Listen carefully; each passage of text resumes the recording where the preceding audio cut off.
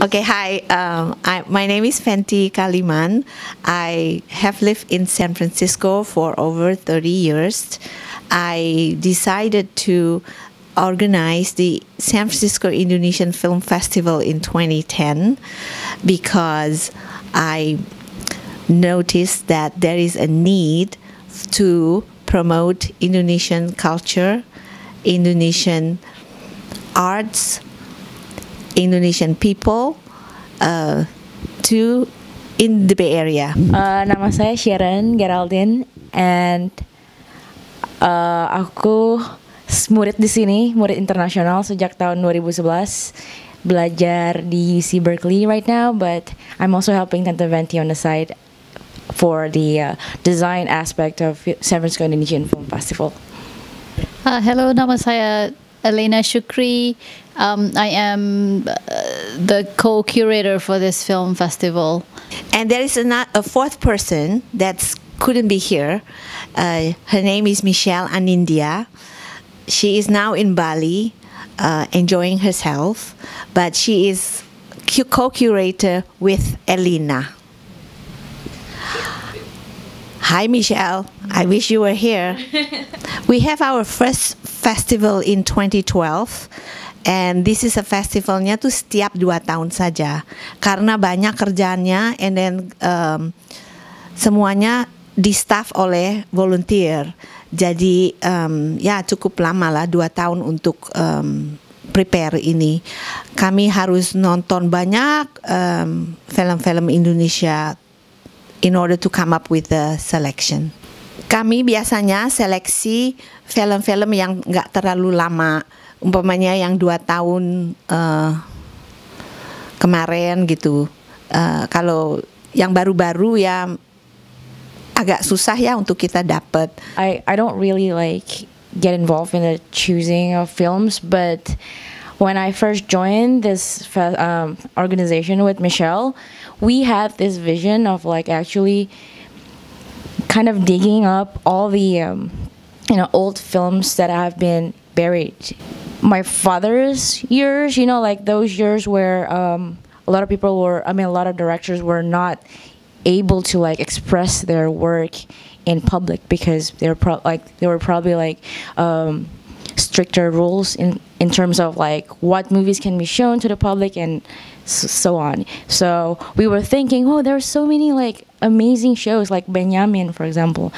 Like it was an older show that I really liked when I was young, and so I thought, why don't we show Indonesian people here that, hey, look, our old arts, like don't forget about them. They had a lot of good messages that we can learn from, and yeah, so that was like just kind of one of the kinds of films. Paling tua tahun 70-an. I mean, like as far as the kind of movies that me and Michelle are more familiar with, but I don't know, maybe like if we could get a hold of like older files from like the 50s, it would be super great. For this year, we had a call for entry. That was one of the things that we did for, and we sent it out to IKJ and other institutions throughout Indonesia. And we also did research and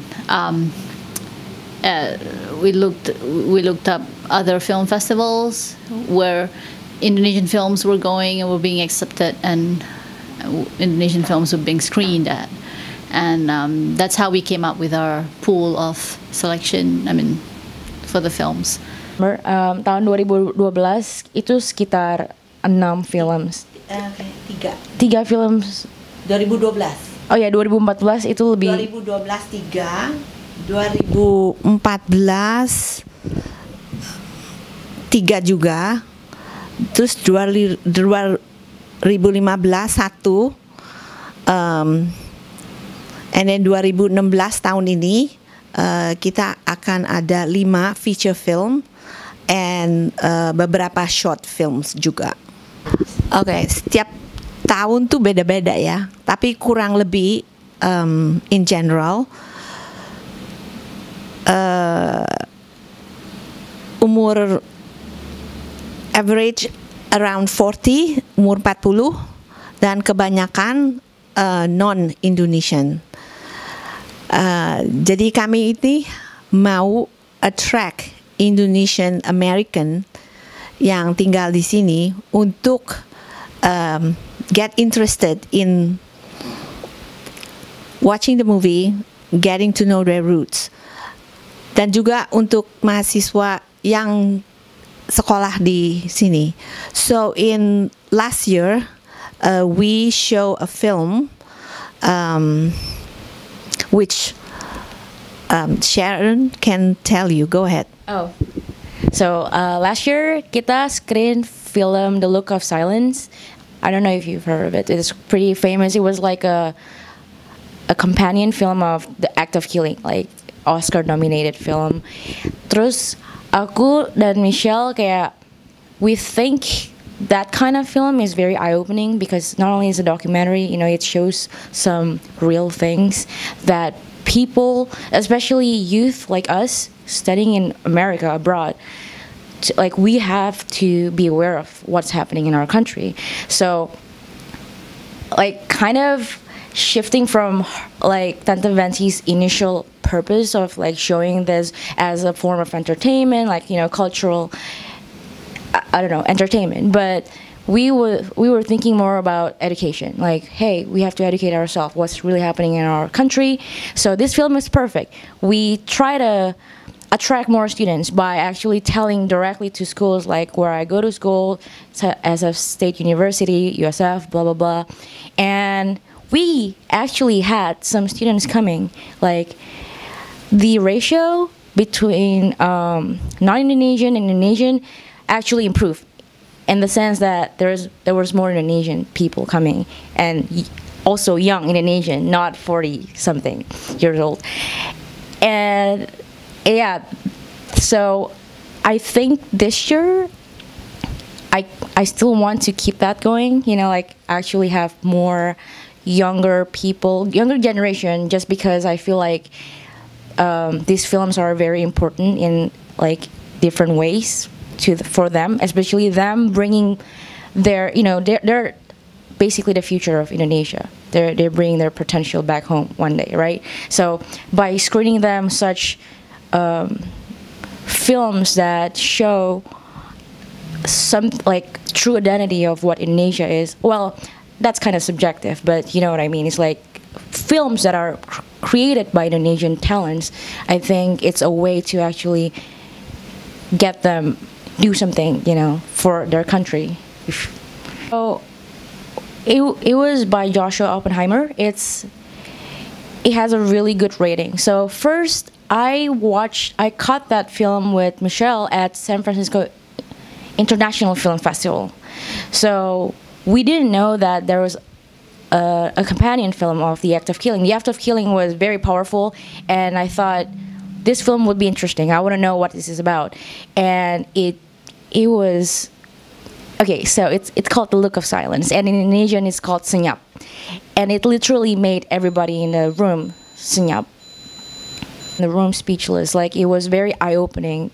So what I noticed is that majority of the people sitting in that cinema was Americans, like locals. They don't look Indonesian to me.